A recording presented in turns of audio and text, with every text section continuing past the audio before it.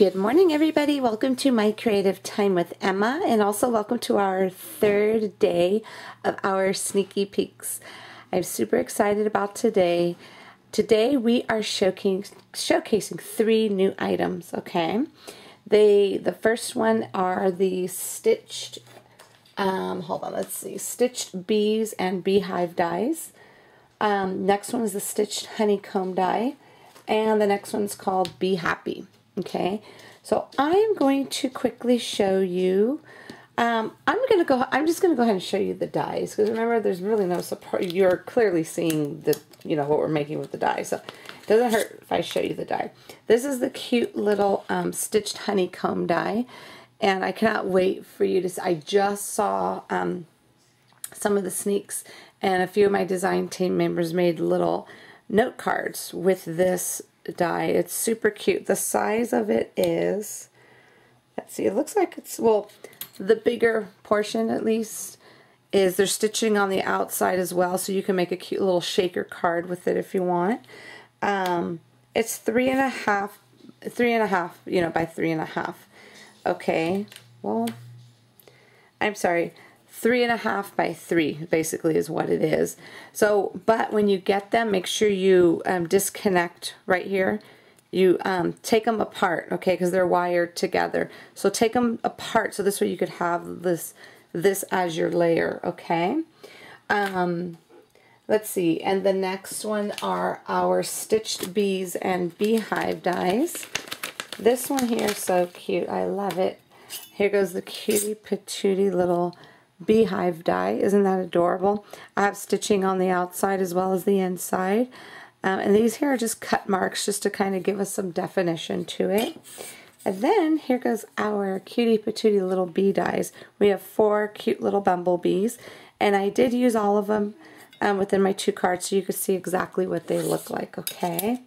But they do come wired together, but the important one you have to remember to take apart is this one. This way you could have your layer behind, because when all of these little hexagons cut out, you're going to need a layer behind it, okay? So I am going to show you the card I made, actually almost using everything. I love the way this came out, because when I had first designed that little honeycomb dies, I had a vision of making a stencil with it. So let me just push this aside so you can see. You see, this is what it looks when it comes out. That's why I said you have to separate them so you could have a flat layer underneath, like with the little color popping through. Anyways, what I did was I just cut it out in some really light chipboard.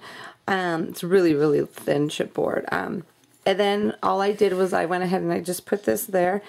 And then I used my embossing paste, I should say. This, and I mixed in some of this dandelion ink. So what I did was I just put the ink on my craft mat, and then I got the embossing paste and I put it in the mixed it up to make the yellow, what do you call it? Embossing paste. So what I did was I had them, some of them are darker because for some reason I wasn't too happy, because that's the color it came out, the really light yellow. That's why I found some. So what I did was I got the what do you call it, my watercolor, and then I just went and I painted a piece of cardstock to match that yellow, because all of them were that light yellow at first, okay? So, but then it was still too plain, so I went in with my mustard seed here. This is the mustard seed marker. This is the color ink I used to make this color of my cardstock. So remember, if you don't have the color you want, make it yourself. And so that's what I did, was I watercolored some paper, and then I cut out my heart. Okay, so anyway, so what I did was I just, since they were all so light, I wanted to switch it up a bit, so I colored some of them mustard seed, and I left a couple blank, not so dark. And then I added a little bit of the Wink of Stella. Someone asked me what it looked like. This is what it looks like. So when you order this, make sure it's the brush, okay? Because I've ordered some before, which I thought was an excellent deal, and they weren't even like that. They were just like a pen tip, and I wasn't. I wish I would have known that. Now I know better. Okay, so anyway, so here goes the cutie patootie little bees. What I did earlier, okay, cut mine out with the stamps. I use the dies here. These stamps are in a separate set. Just keep that in mind because I couldn't keep them all together. Otherwise it would have cost way too much. Because these dies here are on the bigger side. So these have to be sold by themselves. The coordinating stamp set. Actually, this isn't even the stamp set. I used a different one. But anyways, the coordinating stamp set, which has the little stamp of the cutie patootie little butterflies and the sentiments, are sold separately, okay? So what I do is I use the set we showcased on Monday called Happy Thoughts. So Be Happy is in that set. And I use my little, my heart here is from the Stitch Heart layering dies, which is right here. And that's about it. Just added some Wink of Stella there. And then for the little wings, I use this, my little chunky glitter. I put glossy accents down on it first, and then the chunky glitter on top. And then I used the cutie little heart and put it on the little chesticles. So anyways, that's it for this. Oh, and then this little thingy here, I don't even know what it's called. This came from what we released last month.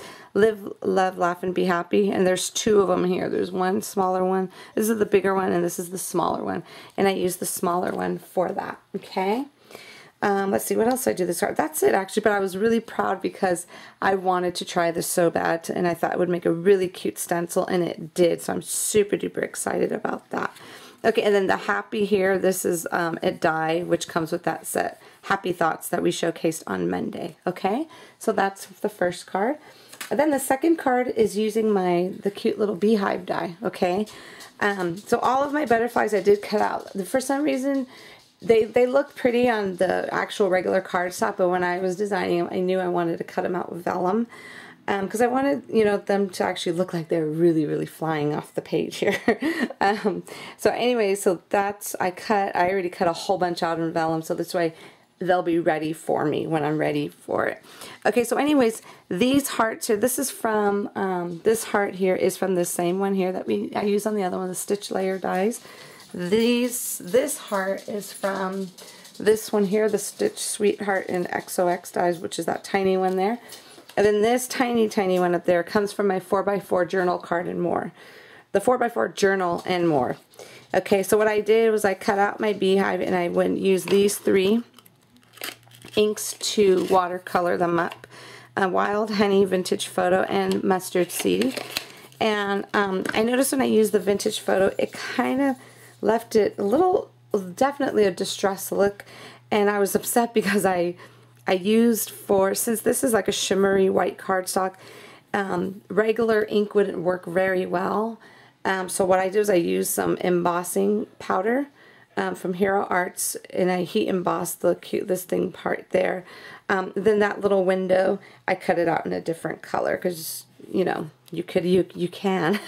Have a beautiful day. It's from that set Be Happy. And then here goes the other little butterfly right here. Isn't that super cute?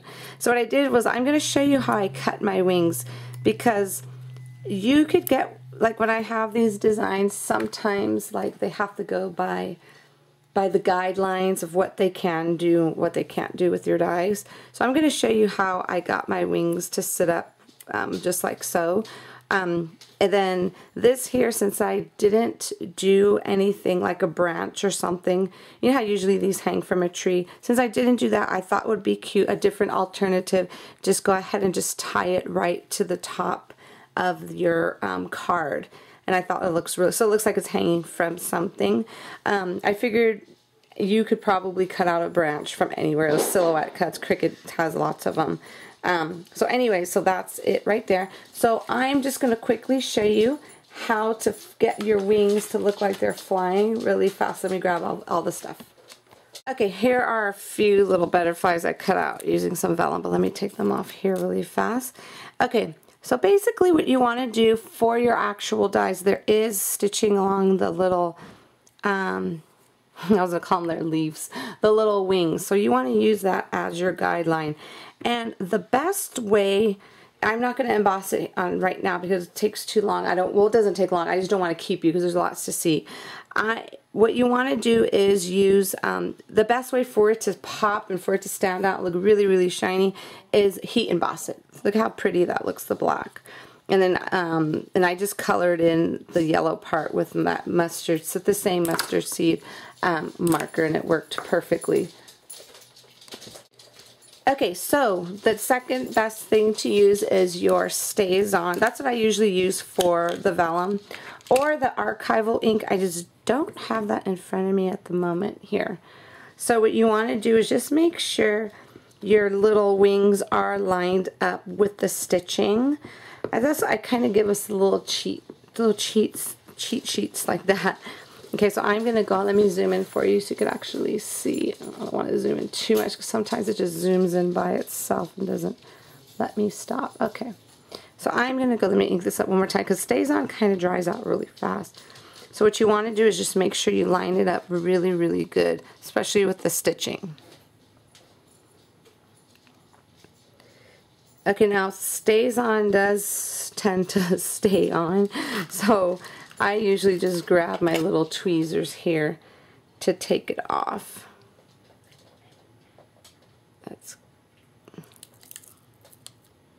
See, and there it goes right there. You see how it lined up?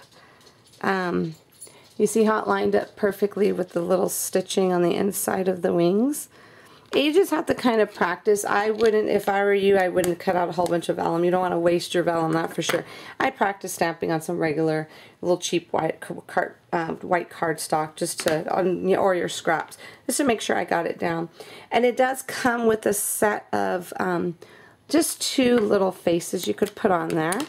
I forgot to stamp that, so let me do that right now. And we're going to go ahead and stamp. There's a little sad face on here too. So we're going to go ahead and stamp that right here. There we go. Isn't that so cute? I love it.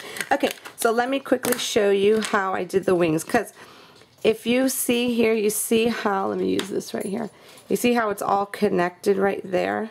And like I said, there's guidelines that the die people have to go by, so there's certain things I can do, certain things I can't, but it doesn't mean I can't trim them down myself, right? So what I did to make my wings look like they're flying, I just trim right here, like you see right there. Hopefully you can see that in the camera. And then I just kind of just evened it out with this side here. Okay, you see how it's a little bit opened right there, a little bit more. And then I did the same exact thing. Oops, I keep coming out of the camera. To this side here, so let me trim that right there. Okay, and let me grab one more thing. You really don't have to do this if you don't want to, but it was just something a little extra. See, that's why I love the vellum, because you can actually see through where you are scoring. So I'm just scoring on the actual wing, like right there, okay? And then I'm going to do the same thing on this side, right there. So this way, you could kind of like fold them down. Oops, this one I didn't cut through all the way. Hold on. Okay, I forgot you have to cut it down to the actual body. Okay. And let me trim this little piece right here. And like I said, this is not a necessity. This is just if you want it to look like it's flying. And that's how I, see how the little wings stick up like that? And that's how I did that one. You know, this card right here. I did the thing. But when you put glossy accents, they tend to curl up. So that's when I went ahead and I used, see, it's clear. You can't even see. It's just clear pop-up dots. Like so, and I just put that on. So anyway, so that's how you can make your little wings, you know, look like they're flying. That's how you can separate them. Okay, or if not, you could just use them as is. It's totally up to you. Let's see, what else do I have to show you? I wanted to show you that. And that's about it, everybody. I hope you enjoyed today's sneaky peek. I thought it was a super cute one. And this one is going to go on a card with using the sentiment. Let's see, there is one that says sorry for stinging you. Isn't that so cute? Oh my goodness, I love this release. It was so easy to work with. I'm telling you, I was stressed out because I didn't have all of my everything done like ahead of time, like sometimes I do for releases, that is, and just trying to throw stuff together really quick made it so easy with everything that we have showcased for you this week. So I hope you enjoyed today as much as we enjoyed making them for you. Don't forget to leave your comments on our blogs. You could go ahead and start the blog. You'll see everything on my blog at www.creativeTimeForMe.com. You go ahead and start there, and then just click on each person's name. Go ahead and leave your comments for a chance to win all 3 items that we showcased today: the honeycomb dies, the bumblebee and beehive dies, and the Be Happy coordinating steps set. Okay. All right, everybody. Thank you so much for tuning in, and I will see you back tomorrow for the cutest sneak peek ever. Thank you, everybody. Bye-bye.